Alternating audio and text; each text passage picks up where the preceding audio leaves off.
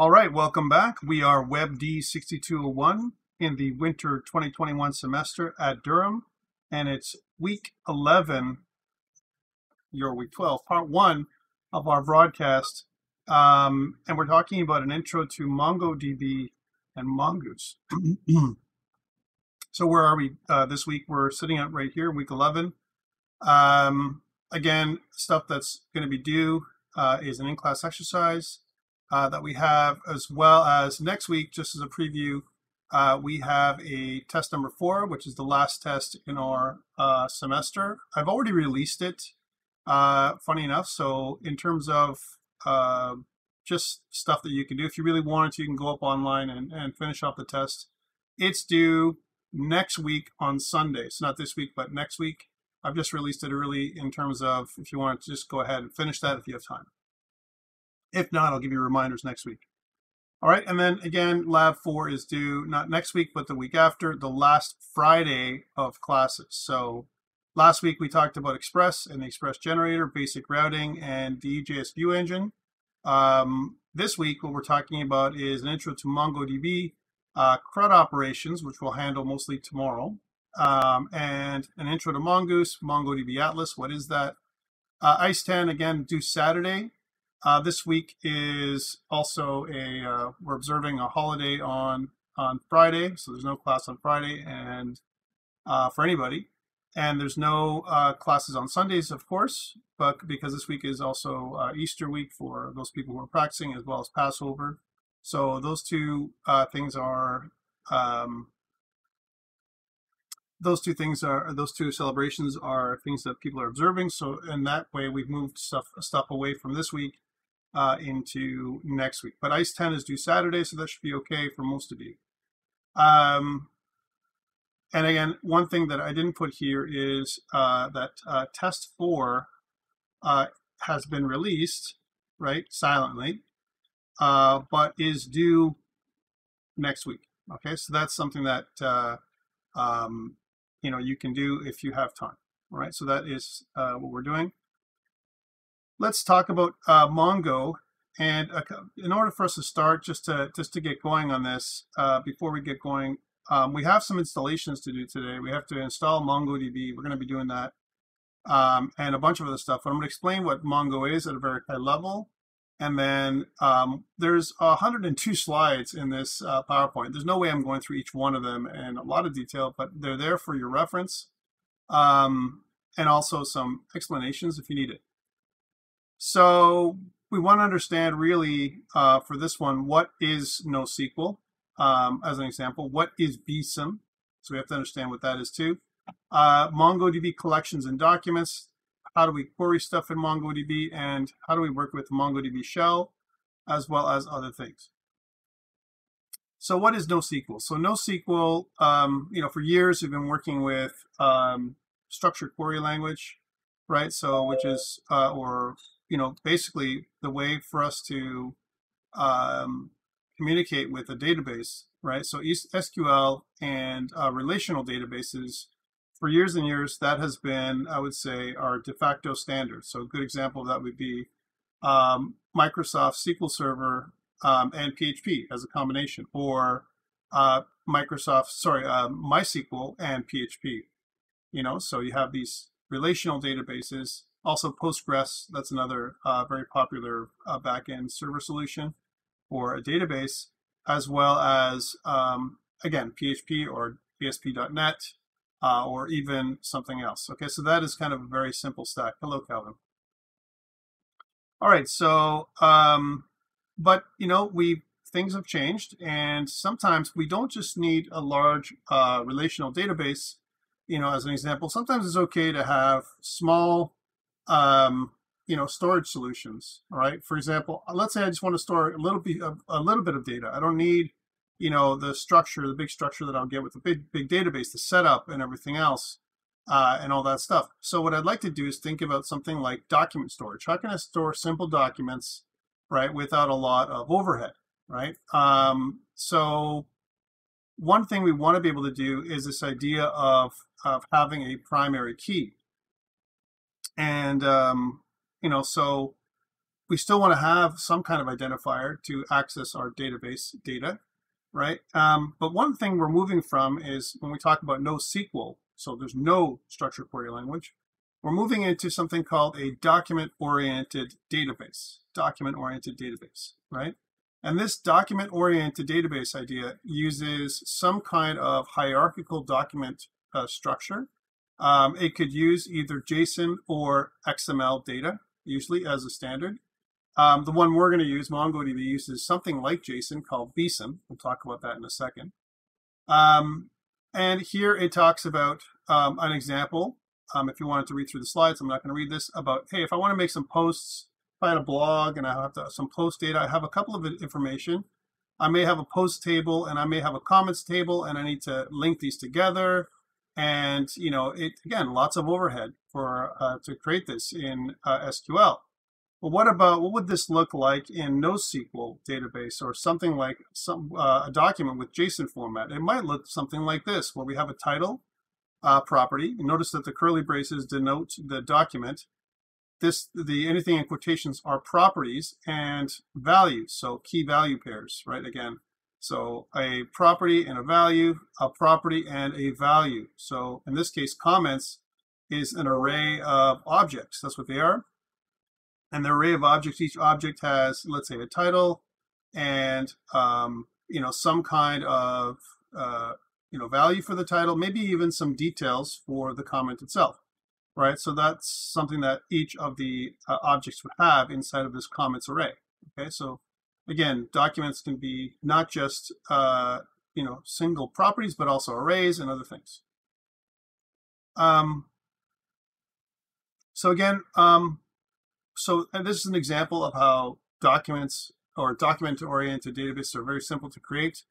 As an example, they speak to us. You know, one of the challenges we had when we were talking about the mean stack, Mongo, Express, Angular, Node, and the whole revolution around JavaScript everywhere is, instead of knowing all these different languages and structures, example, I'd have to know things like SQL Server, HTML, CSS, JavaScript, potentially PHP, all this other stuff, right? That's a lot of stuff to know just to develop simple pages with a front end and back end solution. Whereas with JavaScript everywhere, that kind of revolution, you still need to know HTML and CSS. Those are the building blocks. We talked about that kind of day one: structure, presentation, and then behavior, JavaScript, right? So that's from a client side perspective. But then we can use a very JavaScript-like structure for the back end: Node.js, Express, and MongoDB, which is something we're going to be talking about. So that's kind of, you know, it kind of reduces some of the noise for developers in terms of how we create stuff. Just going to skip through this. This is just talking about how to establish the blog posts and how to do stuff like this with a NoSQL database. Okay, so now we're moving into what MongoDB is. So back in 2007, Dwight Merriman and Elliot Horowitz, they formed a company named TenGen. They created a bunch of different kinds of solutions. One of the things that they came up with was MongoDB, which is an open source project at the time. And MongoDB stands for humongous, the word humongous. It kind of, you know, they kind of use NoSQL data store or data persistence solution, right? In order for us to, you know, to kind of have access to something that is, you know, document oriented, again, JavaScript everywhere, this idea, and it's grown into a project that now has been used by many companies and has hundreds of contributors.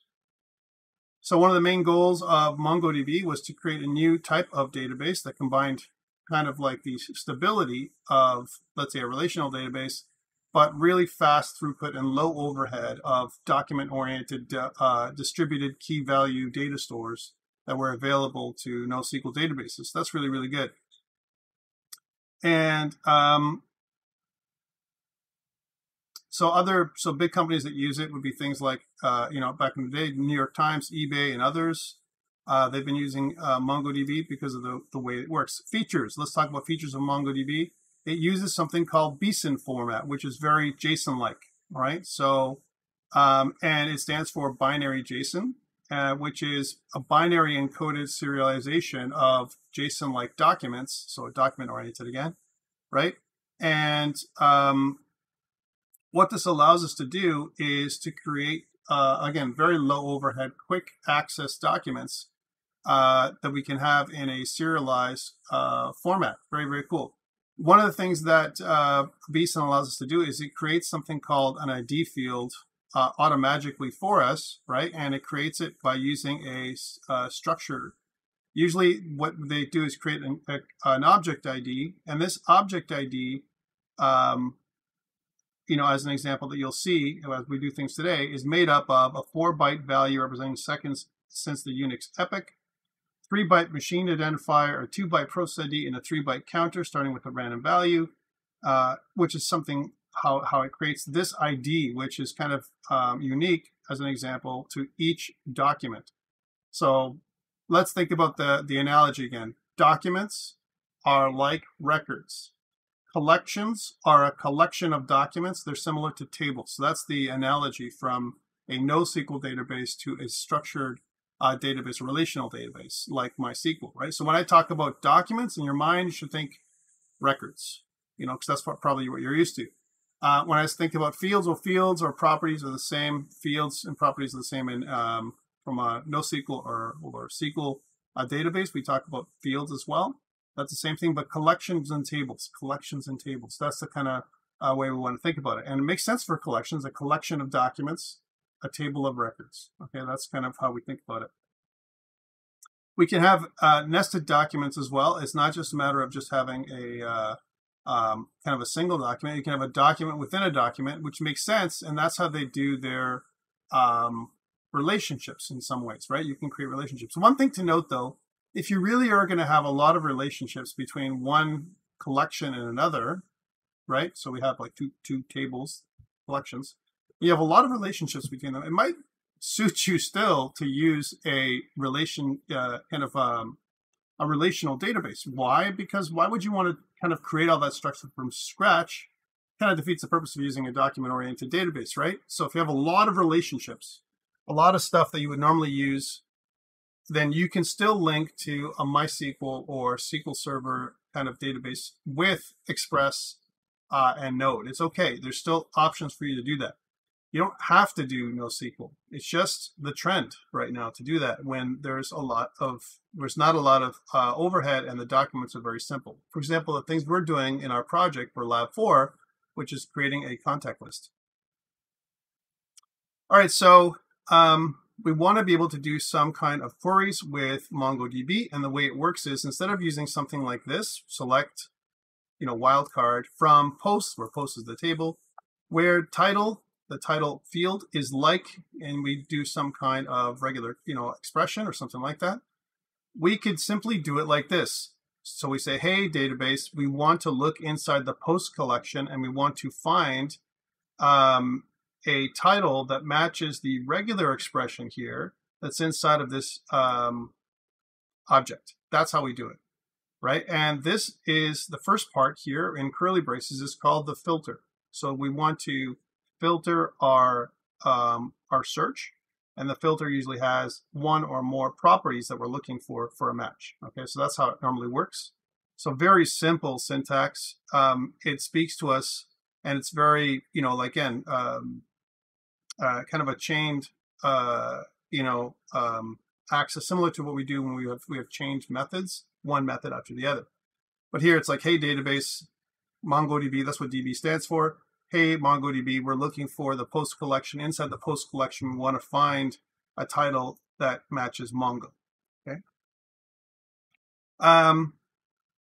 So we can run the command in the shell. And before we move forward with more commands like that, let's take a step back and install MongoDB. So where do we get it? How do we do it?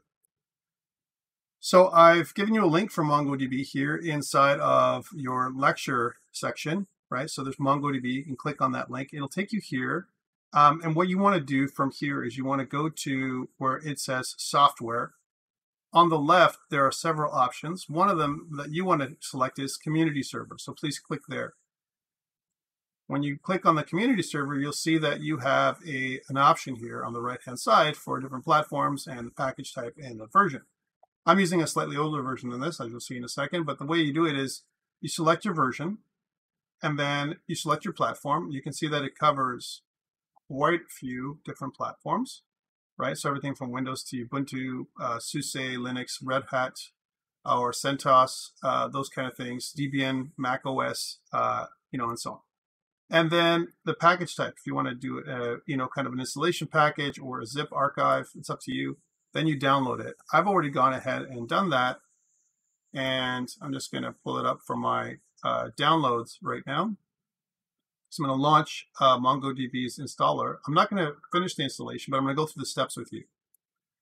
So here's what it looks like. So the first thing is you're going to be taken to this, right, where it's going to say, okay, hey, we're going to install MongoDB 4.44 as an example. I'm going to step you through the most important parts and tell you what not to do and what to do. And that's why I'm showing you this thing right now. So the next, you're going to click next. You're going to click accept over here and then click next again. Instead of doing complete, please don't do complete. Please select custom, okay? Custom tells you these are all the things that we're going to install and where the installation path is. MongoDB server 4.4 as a good example. Then I'm going to click next. Okay, now here in this step, welcome Jackie. In this step where you're looking here, notice that there is a process for installing MongoDB as a service. Please uncheck this thing. I don't usually install MongoDB as a service. I don't want to add additional services to my Windows 10 load or startup, so I don't do that, especially when it comes to gaming and other things. I don't like service running in the background like this. I want to use the service when I feel like it and turn it off when I don't want to. So please do not check this. Okay, click next. And then it says, by checking below, you agree to have this UI, which is MongoDB Compass. We're not going to really use it that much, so uncheck this, please. We're not going to use MongoDB Compass. And then clicks next. And it's going to say, okay, I'm ready to install. Are you ready? Click install, and then it should install MongoDB. Okay, things to note. MongoDB's installation will not complete properly, or it will complete, but you may not still see it on the command line. As an example, if your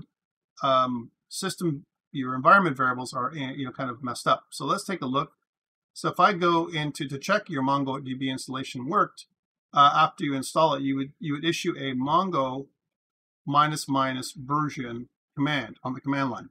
If you get something like this, mine's obviously 4.28. Yours is not 4.28. It'll be 4.44, right? You'll get something that looks like this, okay? 4.28 or 4.44, and this is good. If you get unrecognized command, right, that means that again, we have to modify your environment variables to include MongoDB on your shell. Also, one other thing to note is please make sure when you install Mongo, you stop any command line process. If you have something else running in the background on a command prompt, close them down. Close down Visual Studio Code because that would be good to make sure that that's done. So I'm just going to go back and if you have a problem, what do you do? As I say, you have to go into your environment variables. So what you want to do is you want to go to Advanced System Settings. So you type in Advanced at the Windows button here. You click on Advanced System Settings, which will bring up this little dialog, right? And on the bottom, you'll see a Environment Variables link. This is the one you want to click on. And then it'll bring up two types of environment variables, the kind of local user variables and system variables. I want you to put a reference to MongoDB in both paths. So in the path here, you want to put your reference to MongoDB. So C program files MongoDB server 4.2 bin. Notice the bin folder is there as an example. Okay, so that's something you want. As well as you want to put it in the path here. Same idea. So you're going to go into C program files MongoDB server 4.2 bin. Put it in both places and then press OK, OK. And then it should fix your problem. Sometimes it will not. One other thing that you need to do, and I got to mention this as well, is there's a requirement when you kind of install Mongo in your root folder. So if we look at our root folder, I'm just going to bring it up for a second. you need to place a data folder. So here's, let's say, my root of the C drive. I have a data folder. Inside my data folder, you need to put a DB folder. They can be both, the DB folder can be empty, but you need to have a data folder in your C drive on the root of your C drive and a DB folder inside the data folder. As long as you have this, you should be able to run your MongoDB server. If you don't have these two things, it will not work. Okay. By the way, this works for Mac as well. You need to have a data folder and a DB folder, whether you're a Mac or Linux user as well.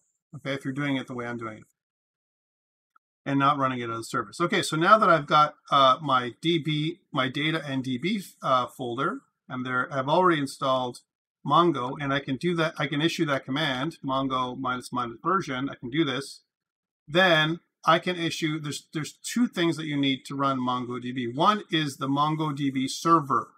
It runs on port 27017. So and the way to run it is you kind of type in mongod, or it's actually MongoDaemon is what it is. That's what it stands for. And if you kind of enter, you'll see that it brings up the server, and it'll tell you that it's running on port 27017. Sometimes you got to run this a couple times. And the first time it'll make its hooks, and the second time it'll run. All right. I find that that is the most common way of doing it. Okay, but you need to have a data DB folder in order for you to make this work. So this is the first piece. First piece is run your server locally. Okay. Second time, I'm going to run another command prompt. So another command prompt here. So I'm going to type it in.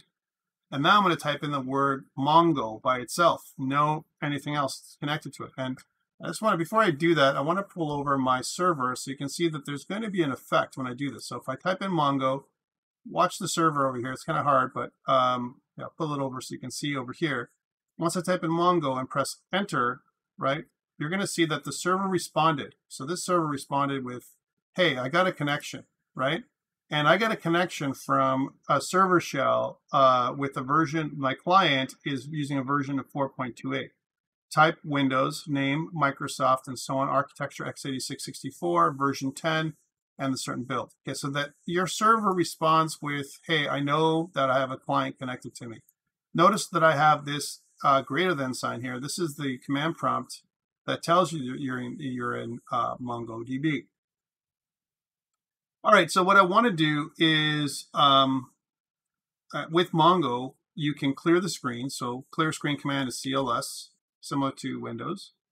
And then what you can do is you can do a show DBS command. Show DBS basically shows you the databases that are installed. I have one that I created yesterday for us. It's called WEBD6201. We're going to use the same database as the other class in this one. How did I do this? Well, the way to do this, whether you have a database or not, let's make a brand new database as a test. We'll call it WEBD6201 tests, just to give you an idea. How do I do that? I need to use the use command. So I'll say use WEBD6201, right? And then test, let's say one big name, and then press enter, and it's going to say switch to WEBD6201 test. So how does it switch to something that doesn't really exist? Remember, this is like JavaScript. When we make it, when we use it, it's created, okay? So we haven't really created anything, because if I do a show DBS still, it doesn't show that database until we add a first record to it. So how do we do that?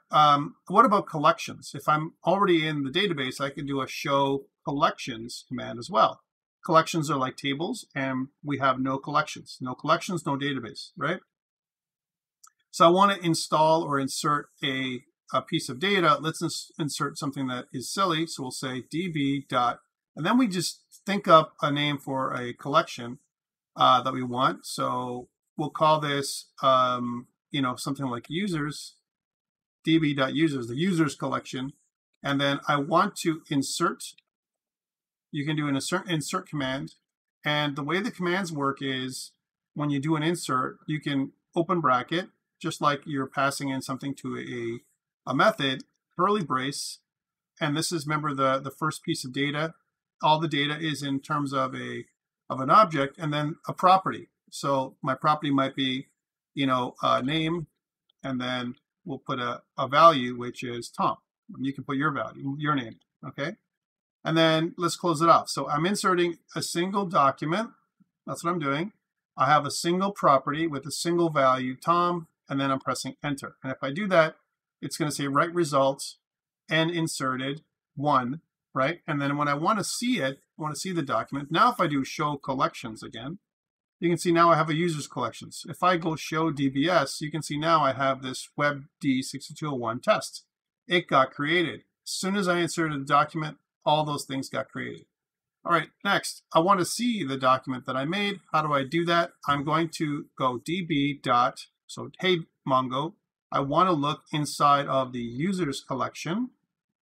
So Mongo, you're calling Mongo, db dot, and then the collection you want to look into, and then I want to find, that's my find method, and you need a filter, which is usually in the form of an object, right? So I say, okay, I want to find the name, right, of an object that I've created, and with a value of Tom. Okay, so I'm looking specifically for that object, and press enter, and it's going to return this. Okay, so that's a specific way of looking at one object. Or if I want to find everything in a particular collection, I can just say db.users.find. And I see everything. Or I can also use the .pretty ending, which is kind of a filter, db.users.find.pretty.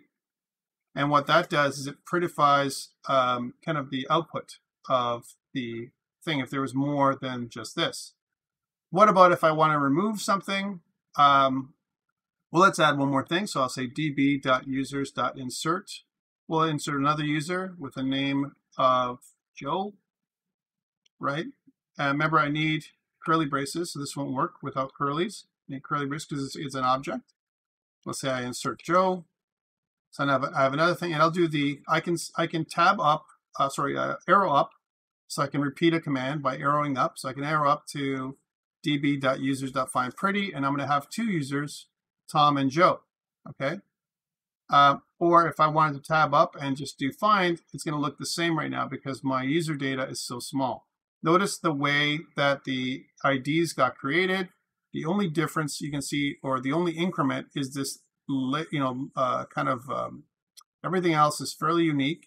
It's different pieces that are the same, remember?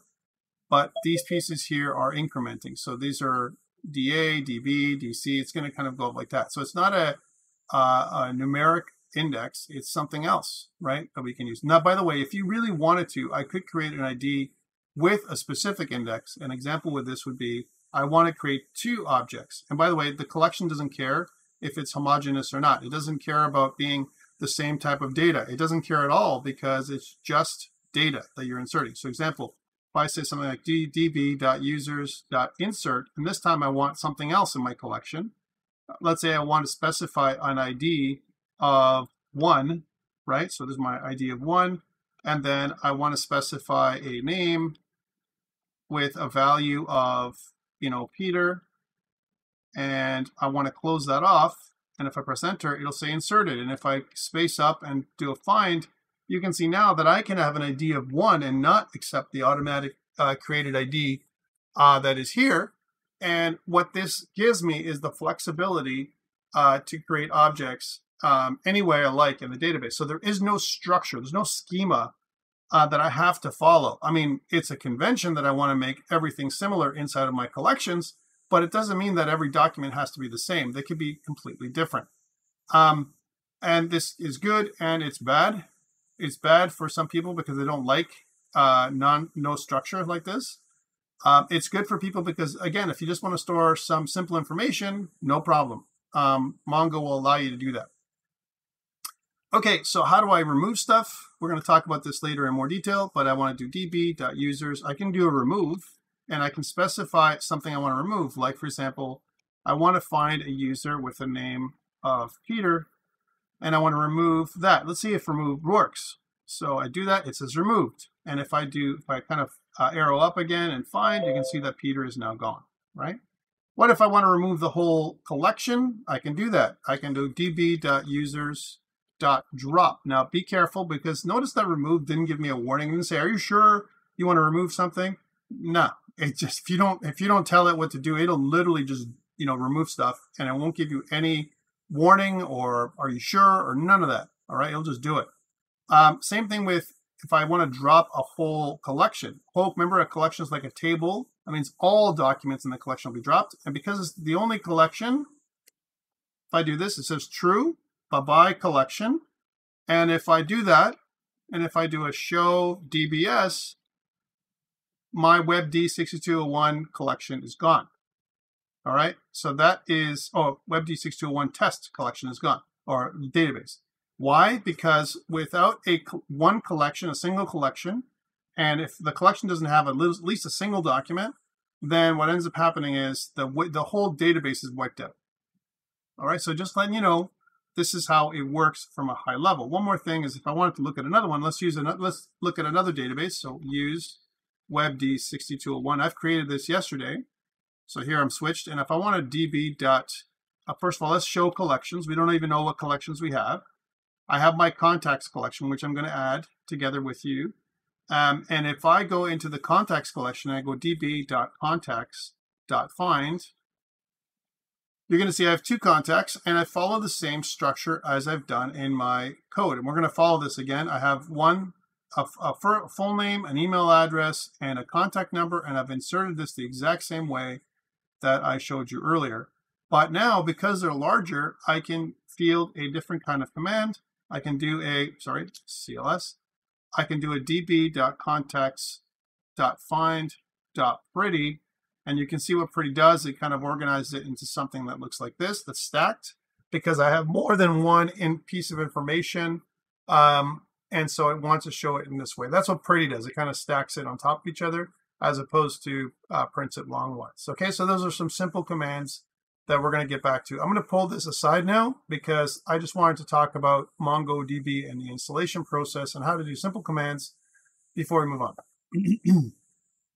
Okay, let's continue. So that is MongoDB's installation process. All right, let's get moving and grooving. While we're at it, you might as well, one thing we're going to be using this semester for Lab 4, as well as for labs coming up, is MongoDB Atlas. So certainly we can do this local server. I can use Mongo command, and I can use the server on the back end to, host my server. For testing, this is great. But if I wanted to share my database with others, or multiple people, I'm going to use some kind of online Mongo database. Before, there was a project called MLab. That's what it used to be. MLab has transitioned to something called MongoDB Atlas. Again, you can try it for free. It's hosted on Amazon Web Services. But if you sign up or try for free, there's no cost to using this, especially when it's low. So I'm going to sign in here. And let's see if I can put in, kind of Tom at durhamcollege.ca, and I can put my password in there and then click login. And when I do that, once I do that, it takes me to something called a cluster. And for you, you'd have to create a new cluster by clicking this button when you do this. And later on, we'll go over how to set up MongoDB Atlas in more details. But one thing is, what you really want to do is set up a database. Okay, so you can see here I have, I can look at command line tools if I really want to, or I can connect to this cluster. A cluster, think about a cluster as a container. That's what it is. And there's other things we can look at as well, but we're not going to look at that right now. I'm just looking at this cluster. If I click on cluster 0, I can see that there are it tells me I'm in Toronto, Canada Central, and so on. I can upgrade if I really want to and pay money. We're not going to do that because that's not really, we're just learning. You can see that the region is Azure Toronto when you set this up, and I'll set up a new cluster for you guys very soon. But one thing to note is that each cluster, so if I go back, each cluster, and I don't expect you guys to do this right now, if I go to collections, right, as an example, you can see that it's going to return a set of databases and collections that I have, right? That's what it's going to do. Notice that online we're using version 4.44. That's perfectly fine. I have a database that I've connected online called MyDB, And you can see that MyDB uses a collection of contacts, and I have some examples here from before. This is from last year. We're going to make a new one, but notice how everything online seems to be very similar to what we did locally, right? So we did something like this locally, right? And you can see that online, right? The structure of what we did locally is very similar. And of course it would be, because this is just an online version of a MongoDB database that we're going to have access to later on. So please sign up for MongoDB Atlas. We'll be using this later on, probably tomorrow, starting tomorrow. And we'll set up a brand new cluster as well as a database and so on. And we'll go through the whole process, but I need you guys to sign up and register for MongoDB Atlas. Okay, so that is MongoDB Atlas and MongoDB. And now we're running into continuously more queries with this. I want to continue with this as we move forward. So we talked about making queries. And again, here's an example of a document. And let's say, suppose I want to find all documents that have a specific a value of comments. So I'll say I'm filtering for comments count. I can do that, or I can filter for title. Notice I'm using the word filter, not search. I'm filtering for title or comments count. And then if I want to present a search, I can do something like db.posts.find. So posts would be the collection.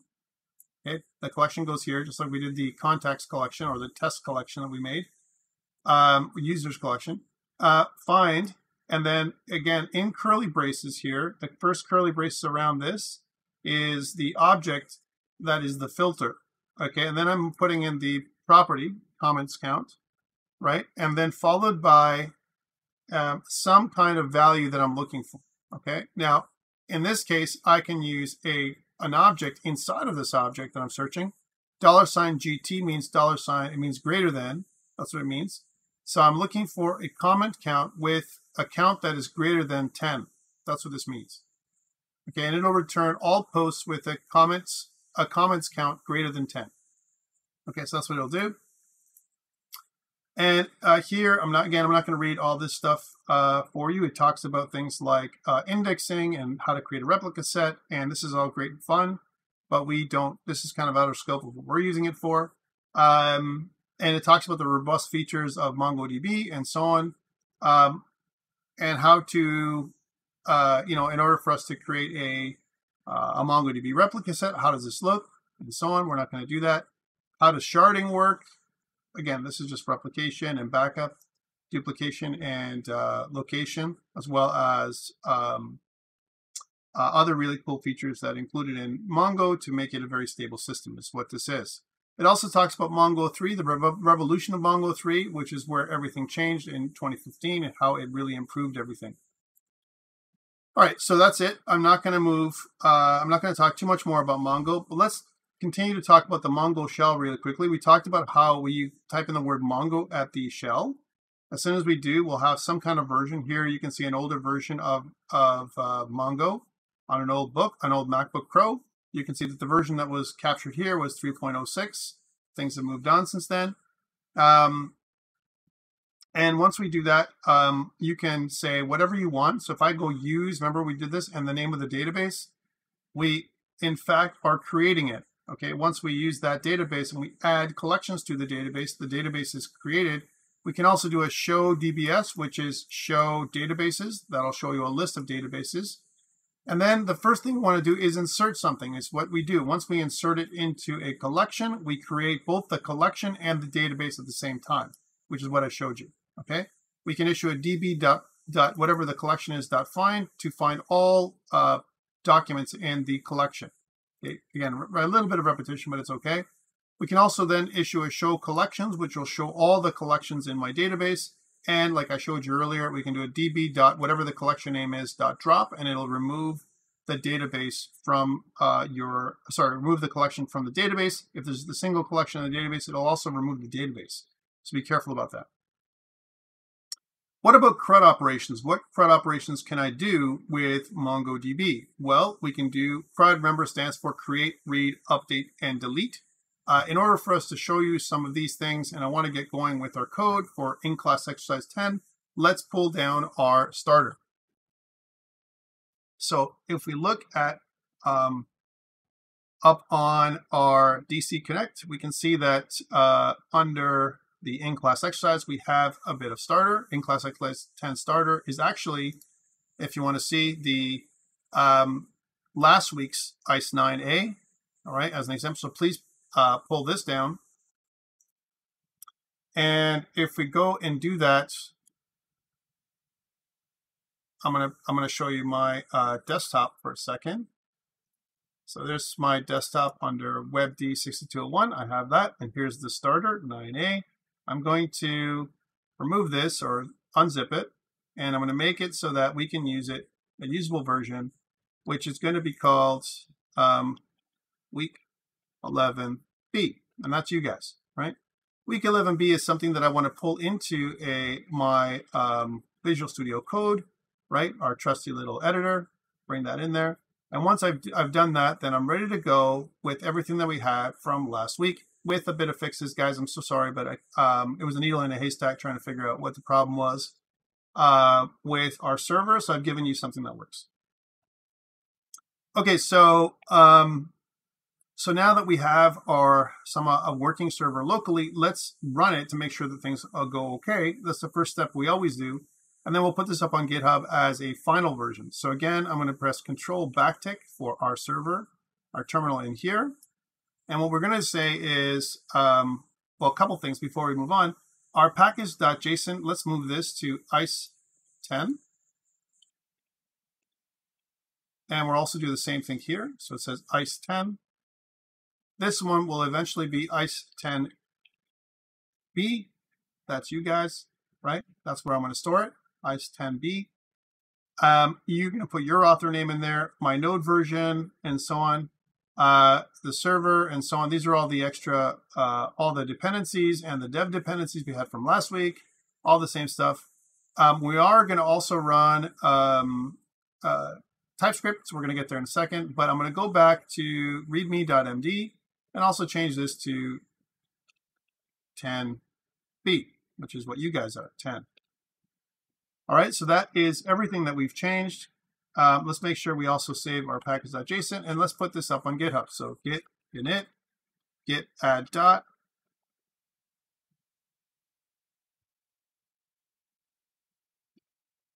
git commit -m, initial commit. Yes, these are the standard things we've done in the past. We want to put this up on GitHub, so we need a Git repository that's made for us. We don't have one yet, but we're going to make it right now. So we're going to click New, and we're going to say public WEBD6201 in the winter 2021 semester, and it's ICE 10B is what I want to make. I made it. And once I have the container, the repo container online on GitHub, we can grab the last 3 lines of code here, copy them, go back to VS Code and right click, and that will allow us to paste everything in and connect to our GitHub repository. And that will be our final. Let's put this up as a link. So refresh this. And we can grab this link. So here is the link. Go into DC Connect. And inside of our in-class exercise, we can create a new link for you guys to follow, which is in-class exercise 10 final. Let's do that. So create a link. And then in-class exercise 10 final. Okay, and we'll open this as an external resource. Nice, nice. Excellente. Let's also do it for the other people in the other course, in the other section, just to make sure that they're watching and they're doing everything right too. And then we'll move on. Okay, so we're just going to do this kind of a upfront cost to what we're doing here, because I want to make sure that everyone's on the same page. So again, I'm just going to make a new link, and then in class exercise 10 final. All right, which will give everyone a kind of level playing field when it comes to the stuff you guys are doing. Okay, so good. Let's go back to us, which is we're section 2, and let's go into what we've done before. So now that we have everything locally here, and we have a file, it's up on GitHub. Hopefully you guys are with me on that. We want to kind of issue commands to connect to our database, right? But first, let's run what we have. So again, I'm going to issue a a clear command, right? There we are. And then I want to run it. So again, I'm going to use NodeMon, but before that, I'm going to do Control-Shift-B.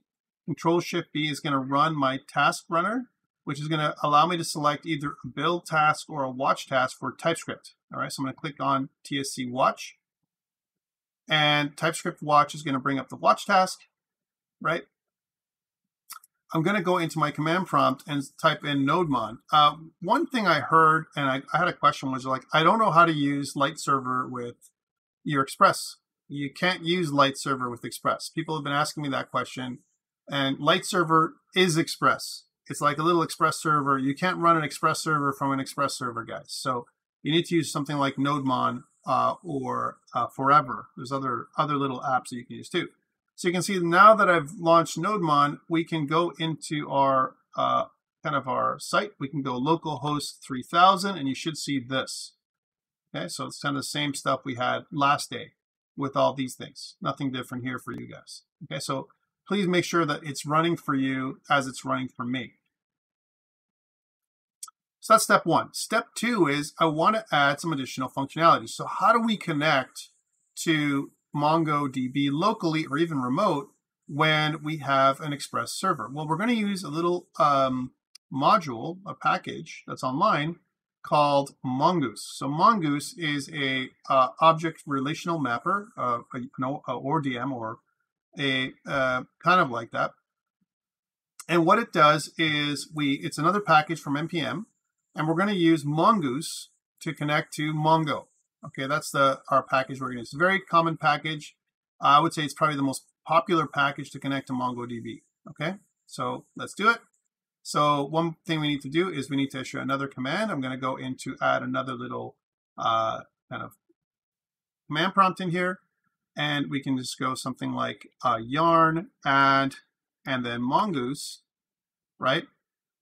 And when I do that, it's going to install Mongoose, the latest version, with all of its dependencies, as you can see, inside of our package.json file. There it is. I also want to add in some code hinting, right, for Mongoose, right? So I want to say yarn add at types / Mongoose and then -- dev, which adds Mongoose to dev dependencies, right? So we can actually have some good code hinting here as well. All right.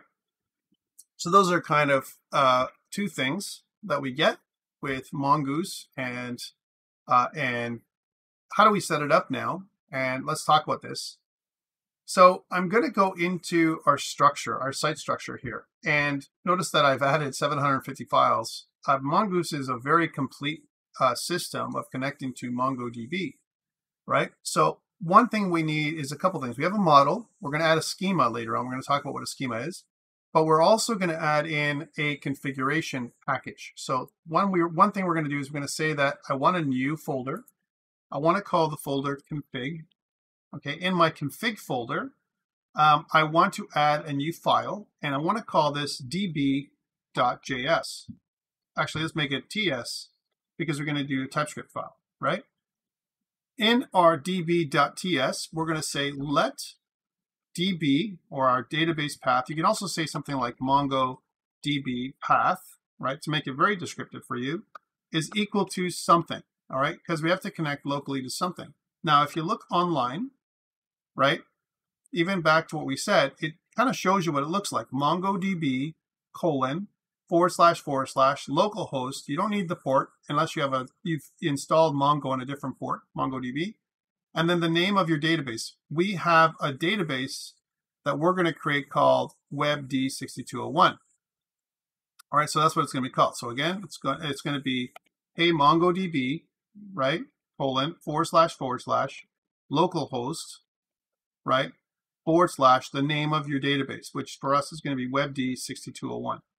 Okay, that's going to be the name of our database. And that is our database, our local path to our database. By the way, in the future, we're going to have a MongoDB path that points to MongoDB Atlas. And I'm going to give you driving instructions on how to do that tomorrow. Okay, but locally, we want to test as well.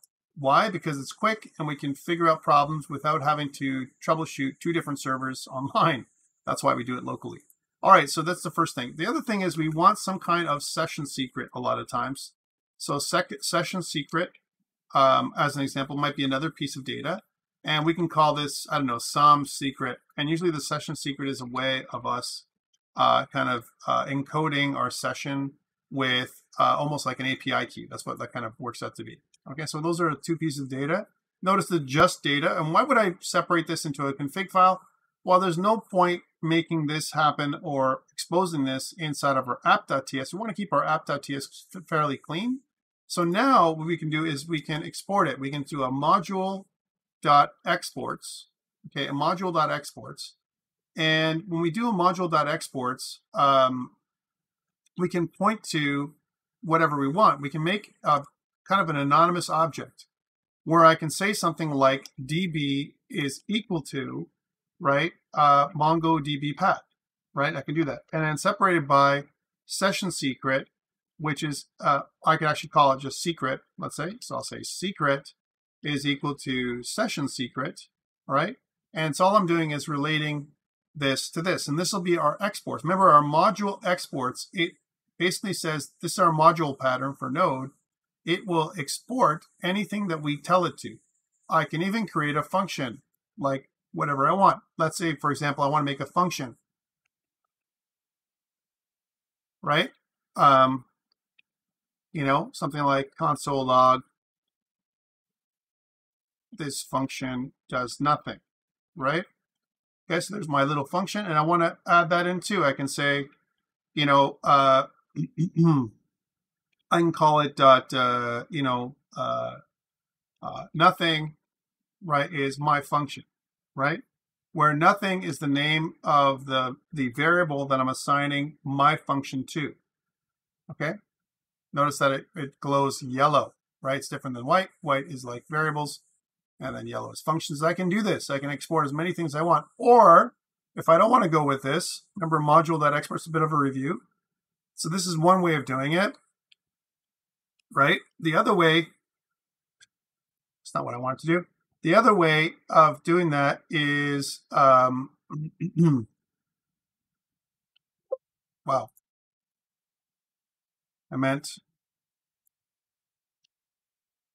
The other way of doing that is doing it like individuals. So I can say module.exports and the name of the thing I want to export, for example, DB, and I can say that that equals to MongoDB path, or module.exports, right, and then, I don't know, secret, and that's equal to session secret. It'll actually add these properties onto the exports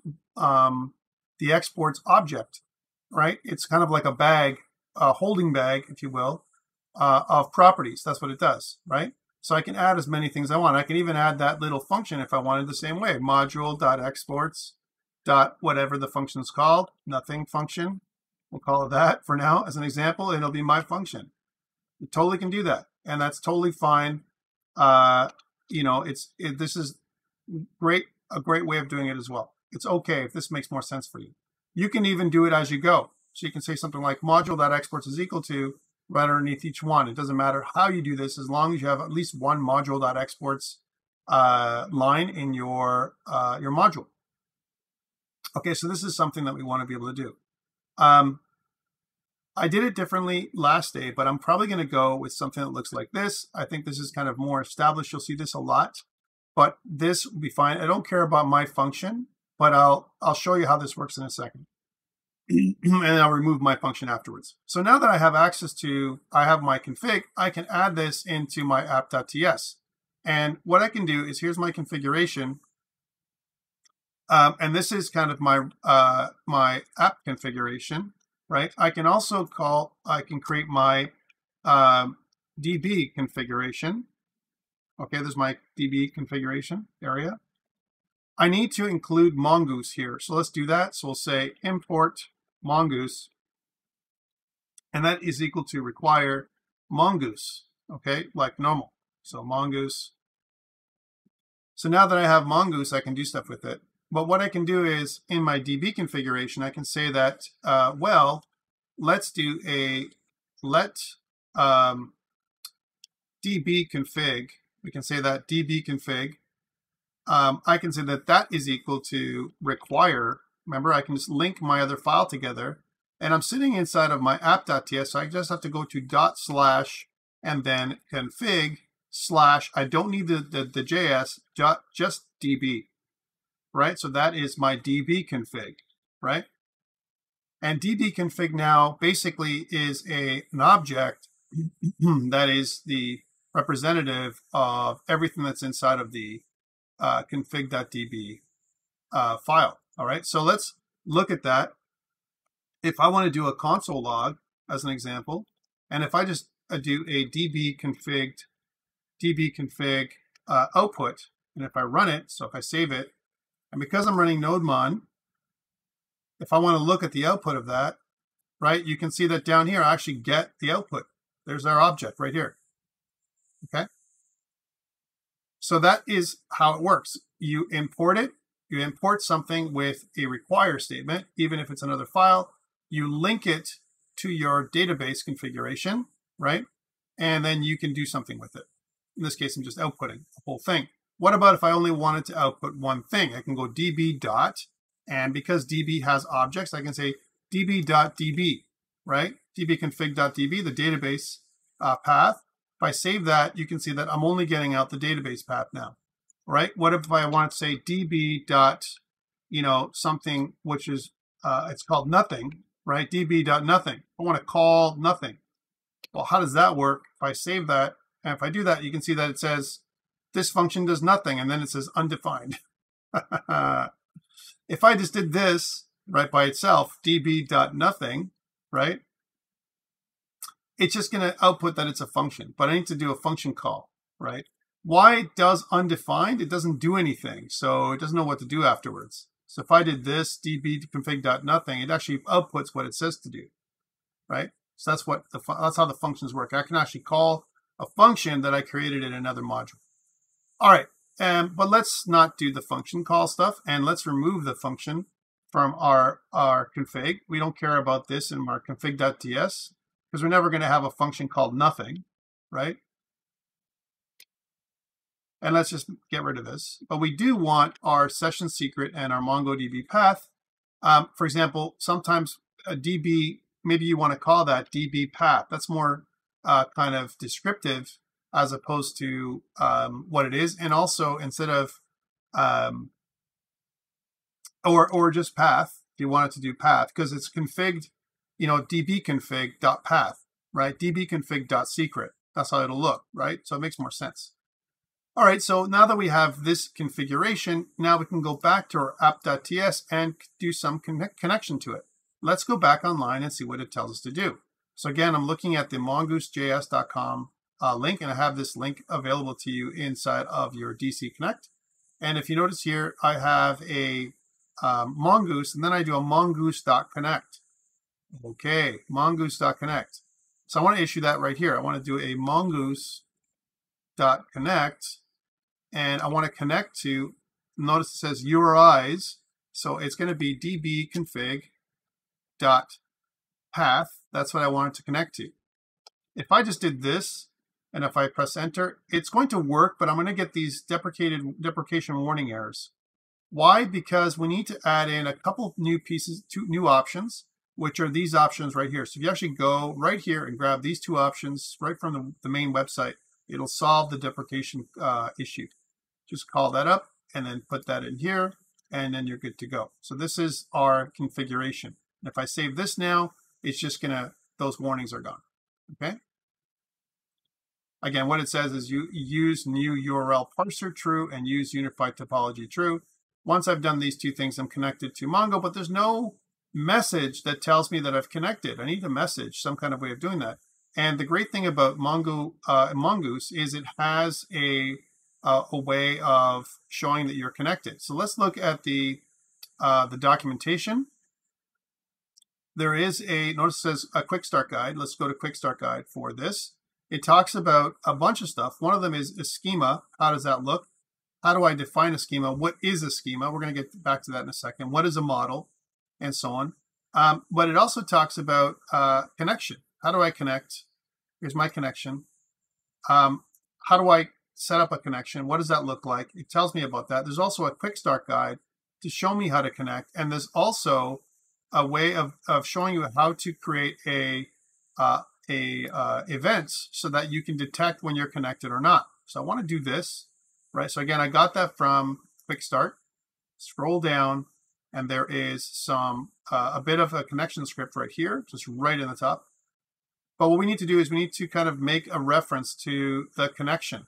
All right, so let's grab all this, go back to our code, and press it in, right? So here we're saying our DB, our database, and is Mongoose. So we still have Mongoose. We've defined Mongoose way up here, right? Mongoose.connection, right?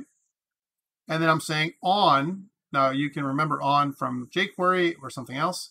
On error, then I want every time we have an error, then output the error to the console. That's what it does.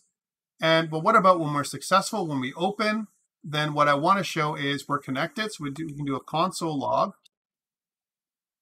And I can use backtick, right, for this. And I can say connected to MongoDB at, and then you can put in a, again, this is a template string.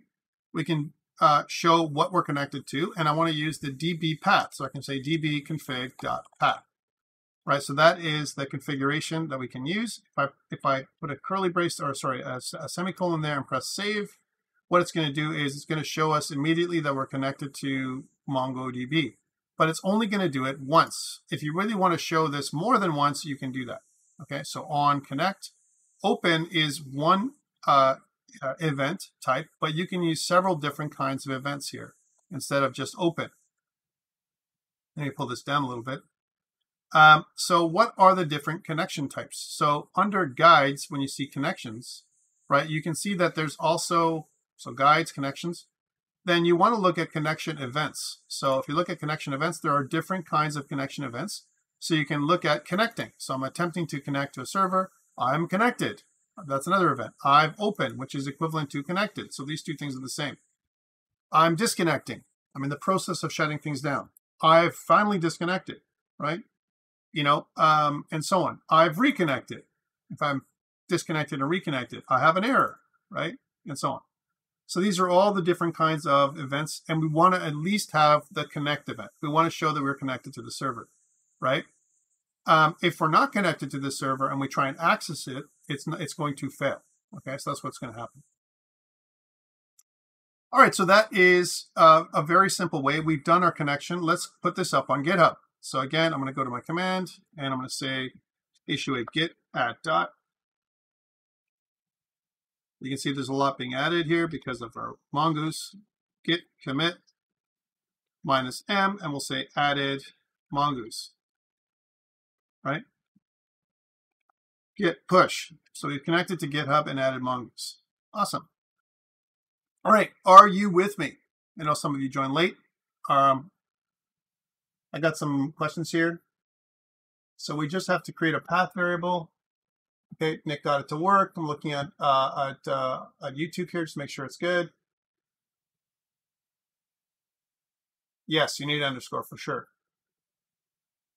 And you can wait until we do the cluster stuff. If Nick signed up for MongoDB Atlas, wait, we'll do it together, Nick. Yeah. All right, so that is very good. We've got everything kind of connected now, and that's the first step, but we need some additional work here. Notice that I have a bit of a database. I need you guys to recreate this together with me. So again, how would you do that? I'm just going to drop this and do it from scratch, right? So remember that I want full name, email address, and contact number because this is what our contacts look like. All right, so again, what you want to do is you want to go, I want to use WEBD6201. So now you can switch to it. And then you want to insert into a collection that right now does not exist for you. So I'm going to insert a couple more things. db.connection whatever the collection is called. In my case, I'm going to call it contacts dot, and then insert, and then what I want to insert. Now remember, I don't care about the ID. It's going to generate it for me, but I do care about full name. That is how I'm going to structure things. You don't have to do this, by the way. Remember, MongoDB doesn't care. It'll take whatever you give it. All right, but for now, I'm going to give it full name, and I'm going to make kind of Tony Stark here, right? And then I'm going to make an email address, or yeah, I think that's the second one. Email address and contact number. Email address. So ironman@example.com, and as well as a contact number. So again, we want to do 416-555-5557, making this up, and curly brace, and then parentheses. All right, that is a new document that I'm inserting into the contacts collection. Then press enter. And now it says inserted 1. If I do a db.contacts.find, then you're going to see that I have 3. You can enter a couple more for yourself, but you need to have at least 1, please. Okay? I've entered a few, and if you want to look at it nicer, you can do a db.find.pretty, which actually looks much nicer if you do it this way. It shows you a bunch of stuff. One thing is, notice that I did these yesterday, so it had 9.0 and 9.1, but notice that my full name for my Tony Stark entry is different. The ending is different. Why? I entered it in on a different day, and because I entered it on a different day, it has a different ending altogether than what we had before. It doesn't even look the same at all. Not even this part, right? So, and it doesn't matter. Remember, we don't care about the ID. It's just an identifier for us to be able to access the document inside of the collection anyway. All right, so now that we've entered at least 1 document in the collection, we can actually think about building something called a schema. I'm going to go into the models folder that we have here, and I'm going to go and create a new document. I'm going to call this the contact .ts file, contact. This is not like a contact class, okay? But it's going to be very similar to the way we're going to use it. So the way this works is I want to insert, or I want to get, kind of my Mongoose reference here as well, and add, use Mongoose again. And where do you get a reference for this? Let's go back up to Mongoose and go to schemas. And when it says defining my schema, it looks like this. This is how a schema would look like, okay? So again, I'm into guides, schemas, right? And notice it says import Mongoose from Mongoose, right? And you can see that here is a really nice way of doing it.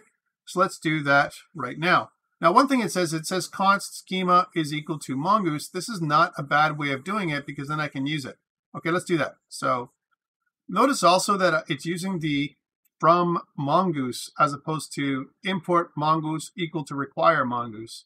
I'll talk about the advantage and disadvantage of doing this in a second. So let's do that. So if I go import Mongoose, right? And then notice it says from Mongoose. If I go from Mongoose, is that okay, right? Can I do this? And it says, don't know what you're doing here. It says I'm doing Mongoose in a TS contact, but I don't know what's happening. Well, the reason why this isn't working nicely is because, and it's not playing nice, is because of my tsconfig.json file. So I want to put a module resolution of, I want to switch this to node, all right? I want to add that module resolution of node in the back here.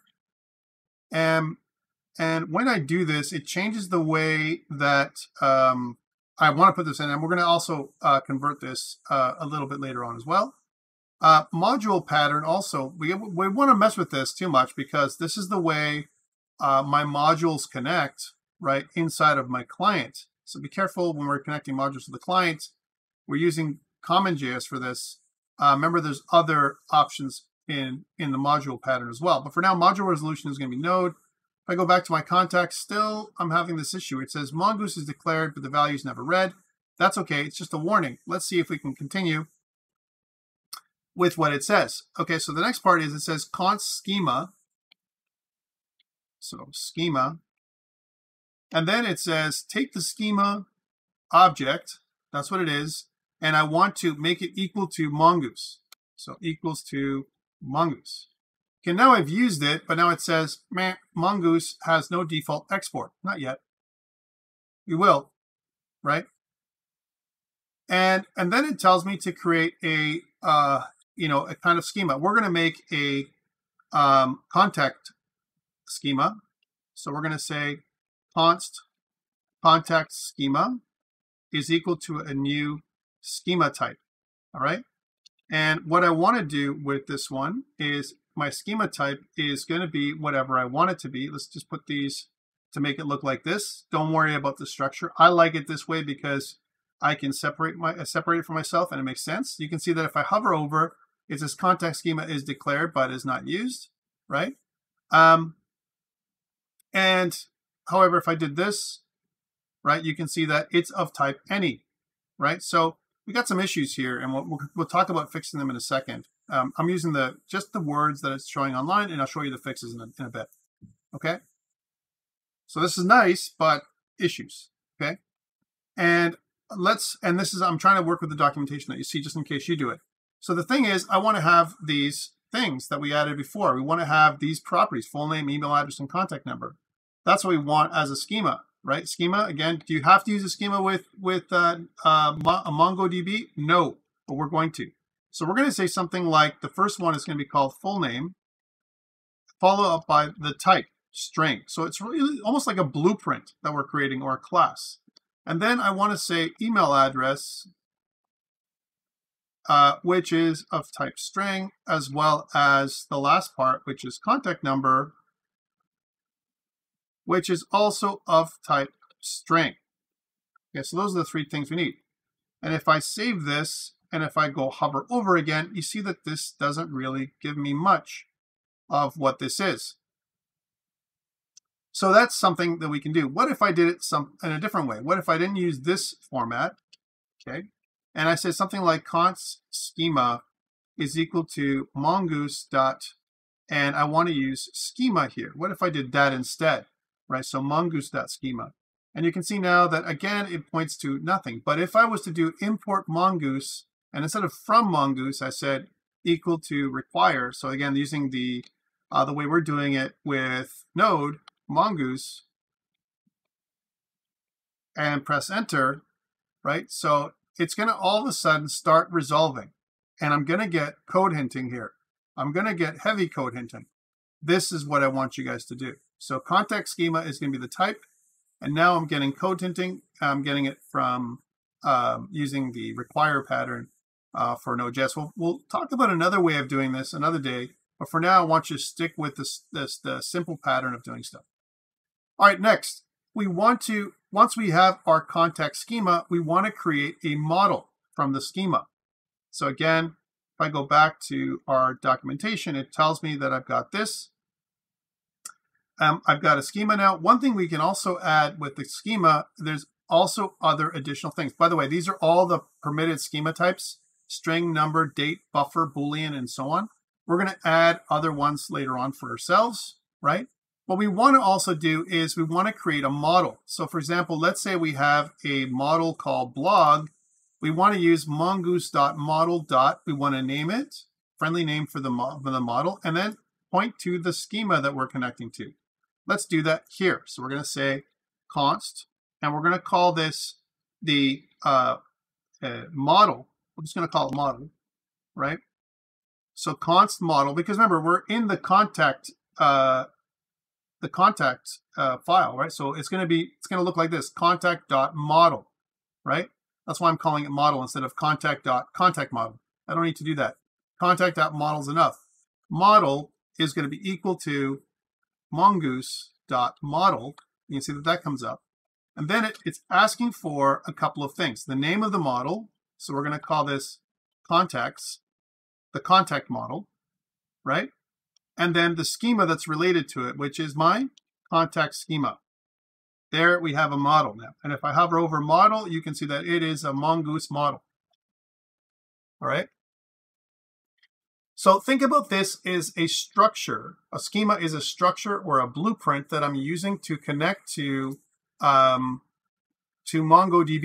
Okay, that's what I'm doing. So that's what this looks like. Okay. So far, so good. Excellent. All right, and now that we've got this and we still need an export statement, and we're going to do that. We're going to say something like module.exports.model is equal to model. Now, could we have done this in one line? Absolutely. I'm separating it for you for understanding purposes. Remember, I can have more than one of these. I could also do this, right? That's equivalent to what I just did, except here I have an object and here I don't. So, sorry, it wouldn't be like this. It'd be like this, all right? I could do the same thing. That's equivalent. But for now, all we're going to have is one exports, which is going to be the model that I want, right? And we're going to point this to model, okay? So that is the way we're going to connect to it, right?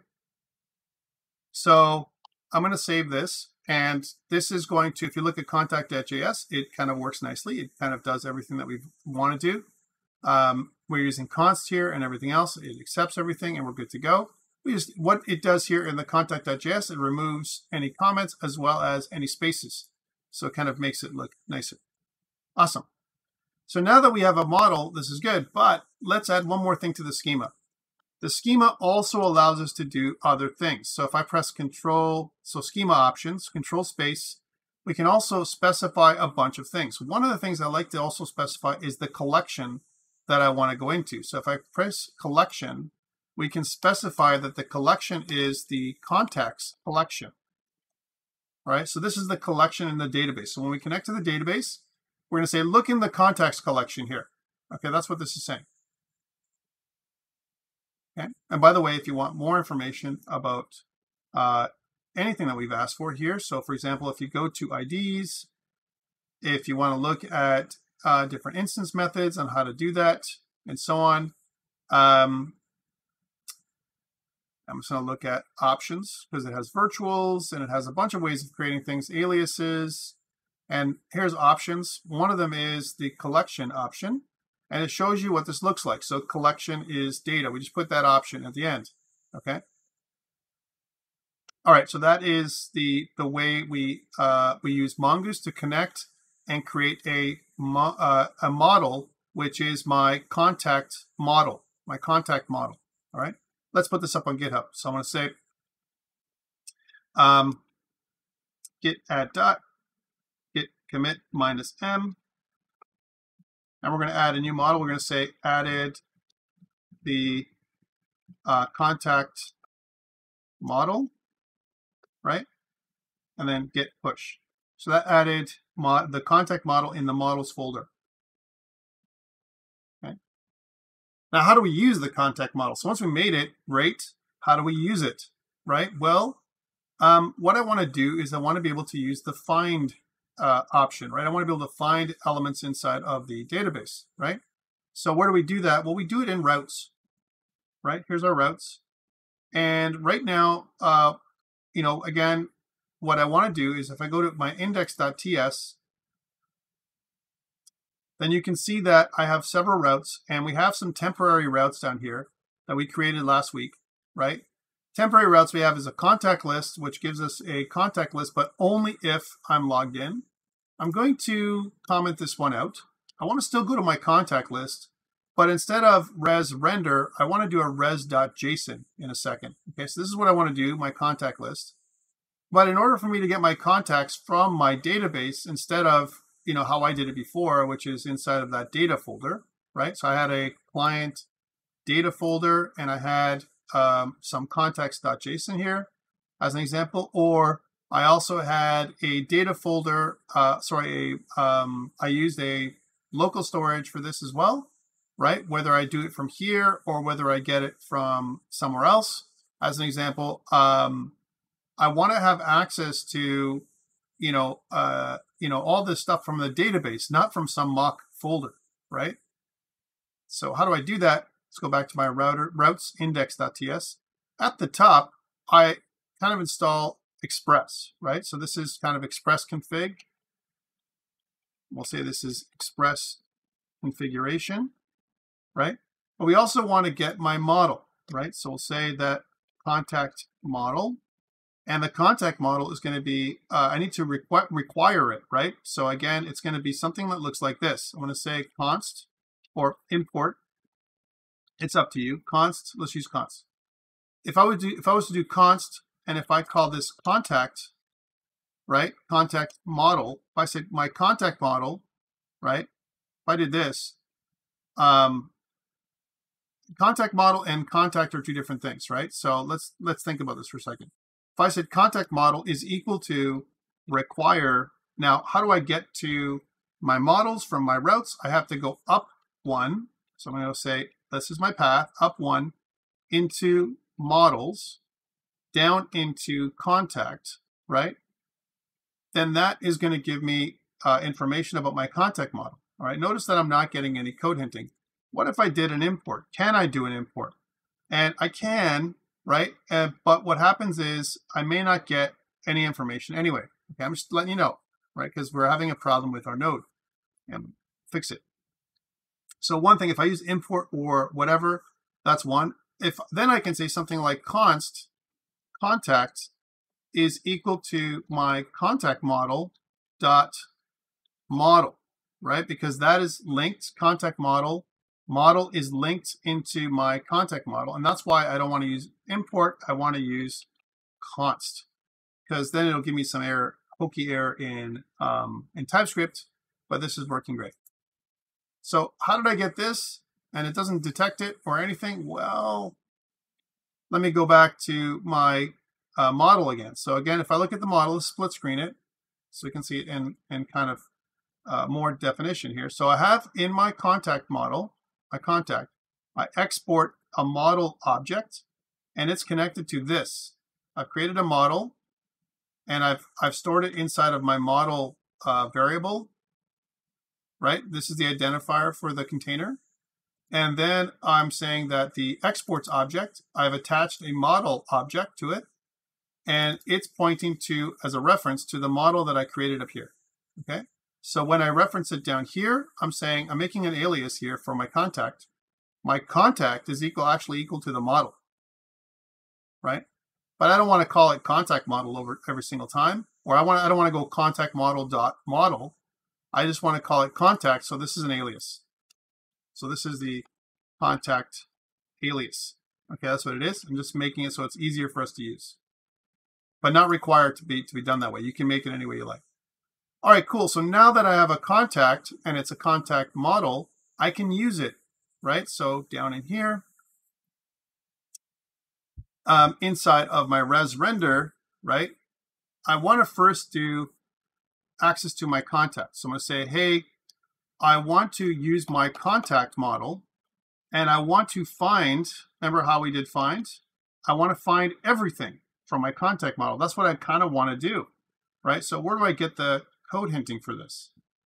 All right, so let's go back to Mongoose, and let's see how I can connect. Let's go to Quick Start Guide. So you can see that I have this, and I'll make a model, and then what I want to do with the model is I want to do a find, right? So I can do save, but I can also do something called find. And notice what I get when I do find. I have to find something. So I can look for something to find, or I can find generally, right? Notice that the way it works is I can have a filter object or not, right? Followed by just like we did in MongoDB, followed by a callback function. And the callback function in this case is the only thing we care about, because we don't want to filter, we want to get everything. Let's output this right now.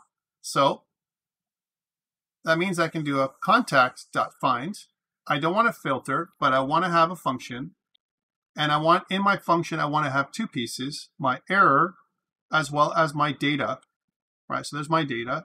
We can also call this, we know that we're finding all contacts, right, from my data. And contacts are going to be a collection, right? So we know it's an array or some kind of collection. Okay, so that's one thing. And then what we want is for it to trigger something that looks like this. Okay. And so when I find everything, I want to kind of get everything from my data. What about if I have an error? If I have an error, I want to log it, right? I want to log, I want to log my error. So this is kind of where I want to go. Just like it says here, if, error, then I want to return my error to the console, console.error, right? Whatever the error is. So return console.error. And I want to pass out the error. So I see what the error is, that if I can't connect to it, right? And the reason why we're getting errors here is because this should be an error, right? And what is context? Context is an object. So for now, we could call it what we want. We're going to get an object and say that it is an object. That's what we're going to get back, right? So what if I don't get an error? Then I want to res, and I want to, response with JSON. And what it says is, what is the body of my file that I'm going to get? I can pass in context. Okay. So response.json instead of response render. Response render, what it does is it renders a page. I don't want to render a page. I just want to push all the context onto my page. Hey, let's also do a console log context as well. Let's output this to the console as well as to the page. If I did this, and if everything goes well, and if I go control backtick, and if I look at my node, then you'll see that when I go to my contact list page, you'll see stuff here. Let's try that. So I'll go here. I'll go into my contact list page. So again, I'll go localhost 3000, and I'll put in /contact-list. If I press enter, I should get all my contacts listed here. Okay. Same time, I'm also getting my contact listed here, right? So this is the contacts that are being listed in the console, and this is the contacts that are being listed on the page. So what the heck happened? What did I do? And why? How did this all work? Well, let's just review one more time, and then we'll stop for today, right? So I don't want to overload you with everything that we've done. So a couple things, right? Let's go back to that model that we did. We said, hey, model, I want to make a new schema, right? This Mongoose. And the schema is a blueprint for what I'm looking for, how I'm going to save stuff and load stuff from the database. This is a way of me deserializing data that's coming from the database. I've serialized it in a specific way. I've kind of put in a full name, email address, and contact number. Notice I don't care about the ID right now. I could put an ID here as well, but I don't need to, right? So full name, email address, and contact number I've got. And then I want to be able to load stuff into or use my schema, this contact schema, to look into the database and to identify different fields that are BSON, that are encoded in this way, and then read it in somehow. I'm also pointing to the contacts collection because that's the collection that I created. Do I have to do this? No, it'll find it for me, but it gives it a chance. It makes it easier for Mongo to figure this out. Okay, this is great. Let's also go into the next part. So once I've got this schema created in my routing, which is where I do my work, I have to include it. I have to say, first of all, hey, let's make a connection to the contact schema that's inside of my models folder. So I've done that, and I've included it here. So this contact model is a reference for the module.exports object, right? That also includes a model property, which is what I did here, right? So model property that points to as a reference to the Mongoose model right here. Okay, that's what I've done. This points to this. Okay, and then once I've done that, I require it. So this actually is a reference to the contact model, right? What I want to say is contact as an alias, instead of going contact.model every single time like this, right? I just want to say contact is easier to use. So my contact then is as an object, and I'm going to use this as my model. Good, excellent. Well, because contact now is a Mongoose model, contact has all the functionality that you'd be comfortable with when it comes to how we just made some simple commands work on Mongo, right? So on Mongo, I can do a db.contacts.find, right, which is kind of what I'm doing here. I'm saying, hey, go to the contacts collection, and I want you to issue a find command, and I'm not finding anything, right?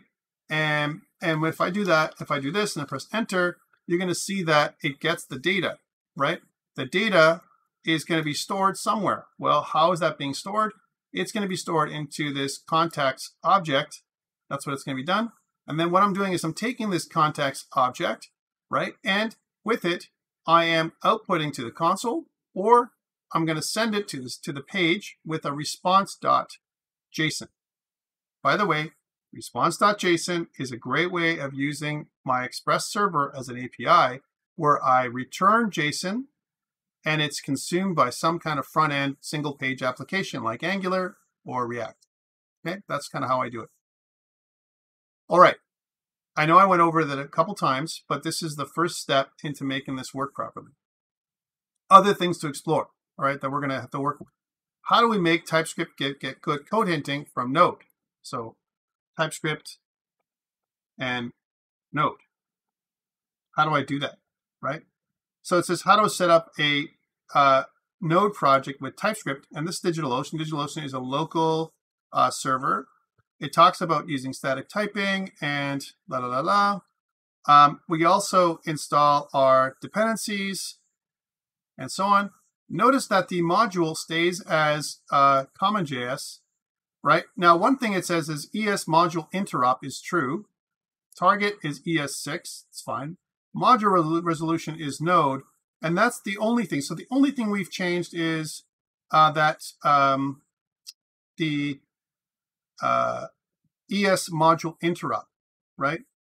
I think we can try this. I don't think it's going to give us much, but let's try it out and see what it does for us. So grab that, and let's go back into our own thing and go into our tsconfig.json, and we can put that in there as well. So comma, doesn't matter the order, by the way.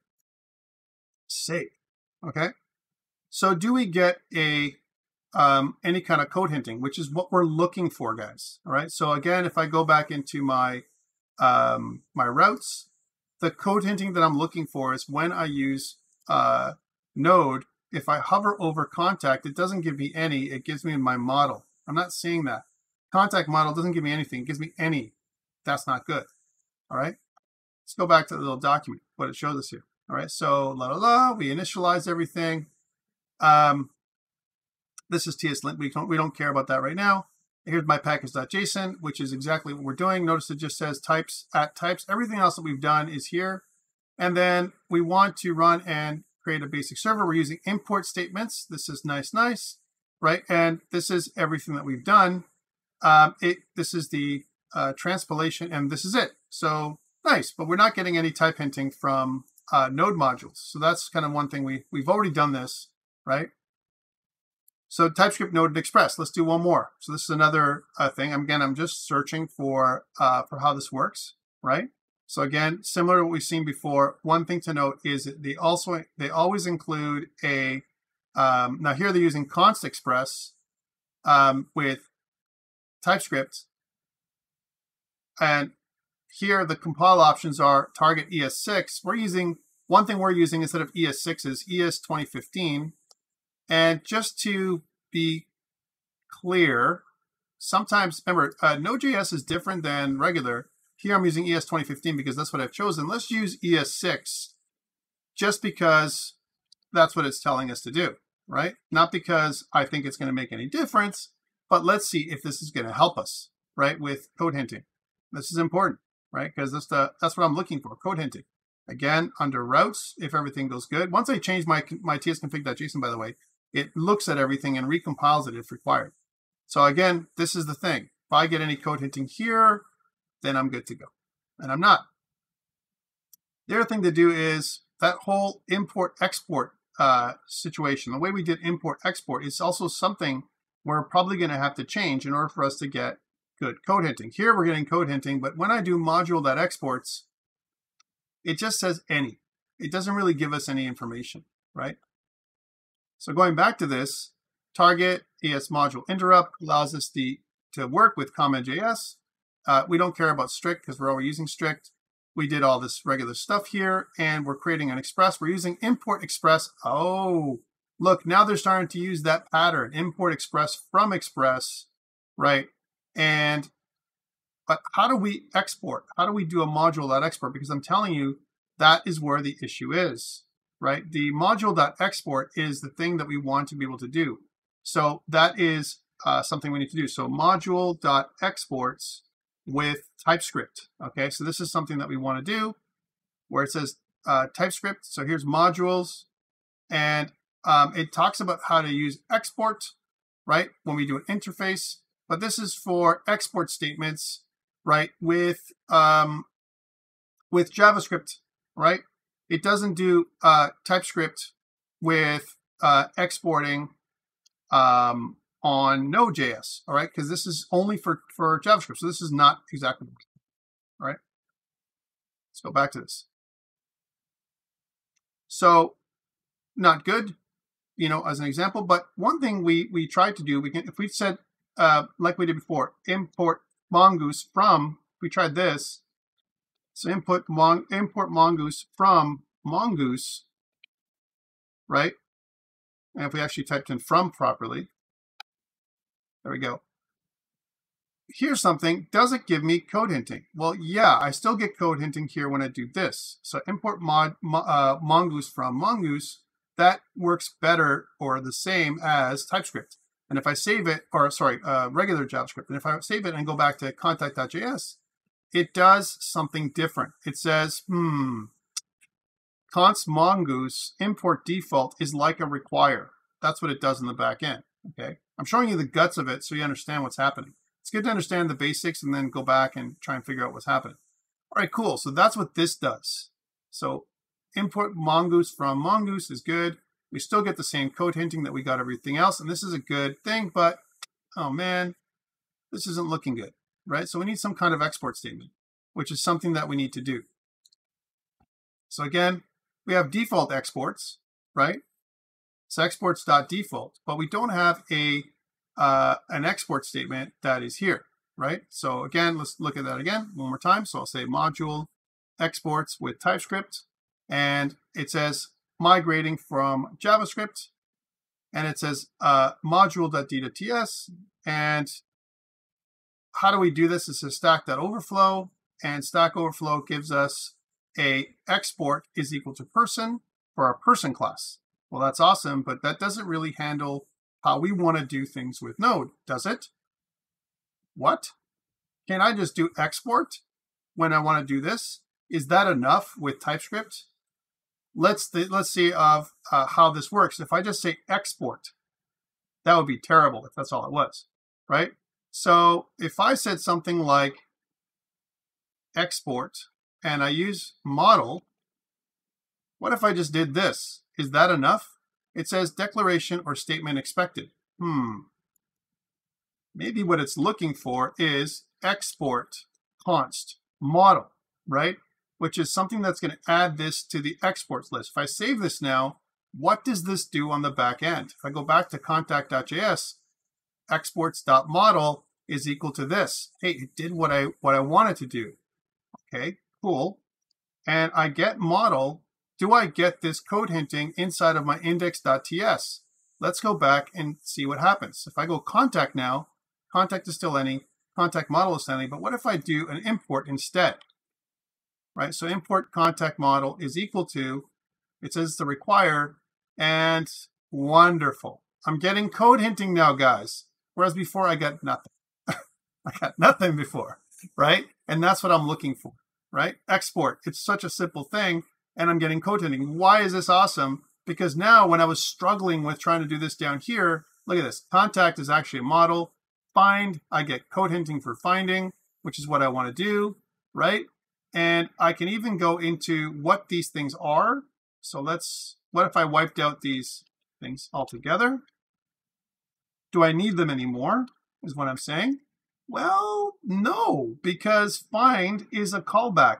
And the callback is giving me an error, right? And you can see that I'm getting a document. That's what this is. Document of type any. We don't know what it's going to be, but it's going to be a document type.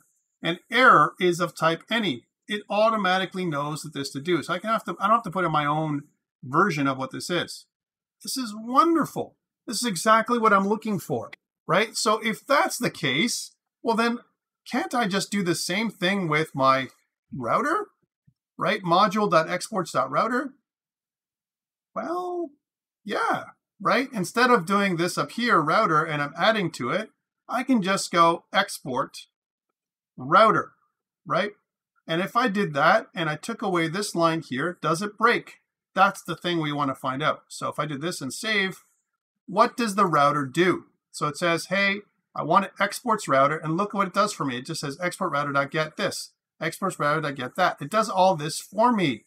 It adds all this to the exports module, right? And allows me to add everything in. It ties everything nicely together. It's a beautiful thing, right? So I can just use, instead of using an exports at the bottom, don't have to do that anymore, right? It's not required. Same thing for config. I can save myself some trouble here. Here's my config, and instead of exports, man, I can just do export. And I can do this as a const because my path isn't going to change, right? And same thing with my session secret. I can do export, and I can tag anything I want to export here as well, right? So I don't have to do this anymore. So let's comment this out. So, because we're using TypeScript. And it looks nicer, right? I'm just taking these two things and exporting what I want, right? Heck, I could even make a class and export the whole thing, just like normal. Well, this is wonderful. Why? Because when I go back to my app.ts now, and instead of me doing a let dbconfig, I can just do an import dbconfig, and now I can kind of look and see what it gives me. Okay, so dbconfig is a require, and then what does dbconfig have? It's this, right? But I can't just do a path, because if you notice path, there's no path. What I did was I wiped it out and I create something else. db.ts has a MongoDB path. Let's just call this path, just to make it something easy, as well as secret, right? Just kind of how we did it here, right? So nice, nice, nice. And when I go back to app.ts now, right? Well, it computes. It actually has it. It connects. It finds it for me. It gives me code hinting even on my own stuff. Guys, this is great. This is what I want, right? Why? Because then I can get code hinting everywhere else, all right? And that's what I want to do with you guys going forward. I don't want to do it any other way. All right, great. So what about this? Can I do module exports app? Do I have to use it like this? Or can I just get rid of that? And I want to go into app. I'm really getting carried away now. I'm going to go into export app, right? Because that's what I want to export. And if I do that here, then in my server.ts, when I import the app, right, I should get code hinting again. Oh man, what happened? How come I can't do this somehow, right? What? I got the app and I should be doing it, but I don't understand why, right? There's still more work for us to be done, guys, for us to go further than what we've done, right? When it comes to importing and exporting. And remember that what app is, right? And what we're doing with app, right? So be careful about this. What we want to do is make an app class eventually, and then we can use some kind of setter to do the port as an example. Also, notice that everything else that we're using with app, that's the only error we're getting, just this. It just says property set does not exist in type of import user me app, right? That's what it doesn't understand what that is, right? Because if I go back to my app.ts, right, then we're saying that app is actually an express object, right? And I can do app.set in here because we know that it's express. So that's what this is. but we're also saying that it's a const, right? So we're exporting it, but we're also declaring it all at the same time, and that might be causing some of the issues. So let's go back to what we did before for this one only, right? So we'll go back down here. We need to import that module.exports again. So module.exports, right, is equal to app, right? Whatever that is.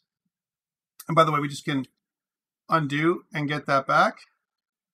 So exactly what that was, as opposed to me trying to fiddle around with this. If I go back to my server.ts now, I'm still okay, but I can't use import. I'm just going to use const, and that'll fix me. We'll come back and fix this problem later on, but this is the first step into making our app completely TypeScript driven. All right, let's see if it's still working. So if I press save, and if I go back up to our code, so localhost, and if I look at something else like about us, right, does that still work? Is it broken?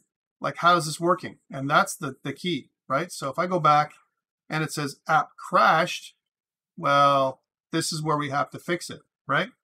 So it's basically saying this, just to point this out, and then we'll stop for the day. I know I'm running a little bit over time, but I wanted to go into this detail with you, right? It says, when starting the app, it says router.use requires a middleware function. We've got an object, okay? And it's the way that I'm doing my exports. So it's nice that I want it to do what I want it to do with my my router, right? It's really nice. So if I go to router, module.exports is what I really want to do here, as opposed to exports. I'm pointing this out because there's still issues. There's still issues. Okay, so again, if I go back up to where it says export, I need to remove this. So it's nice. It gives me great code hinting, but it may not be what I want for everything. Again, we need to use, it's like using a superpower. You don't want to use it indiscriminately.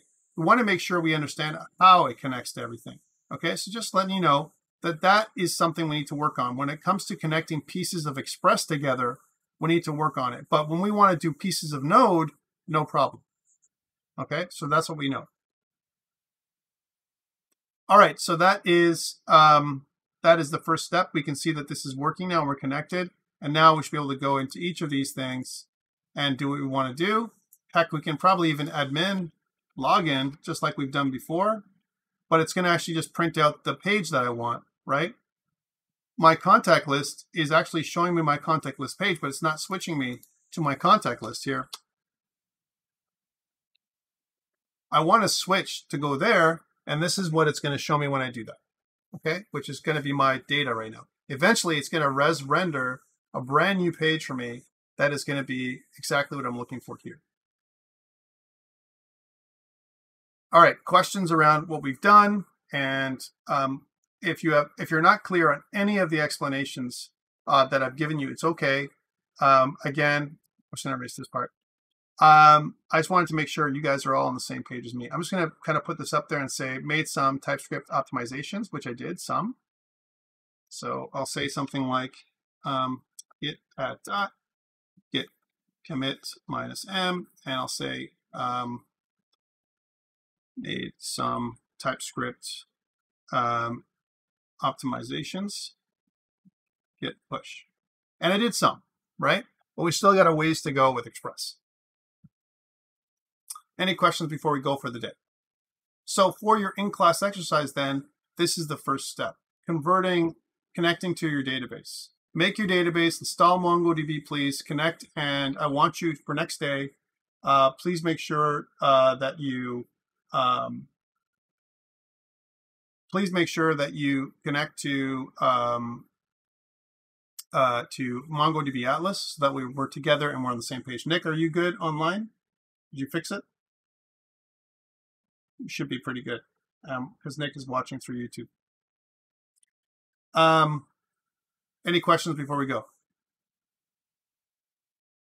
Okay, guys, that's it for me today. Thank you so much, and we'll see you tomorrow, same time. All right, take care. I'm going to stop broadcasting now.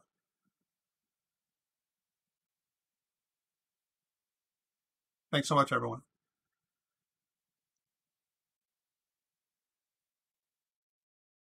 All right, and online, I'm not sure if Nick, if you're still there, but if you are, cool. If not, I'll see you tomorrow too. I'm going to stop recording. Thank you.